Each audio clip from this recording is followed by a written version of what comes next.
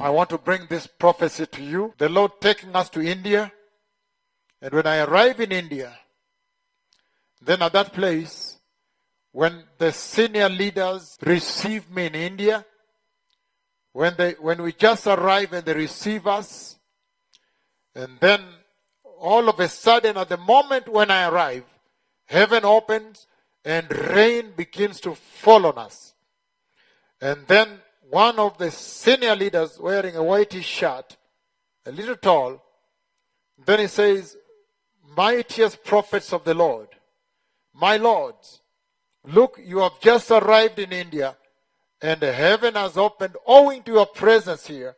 And look, it is raining on us." I've heard his words. So there is a mission coming up to India.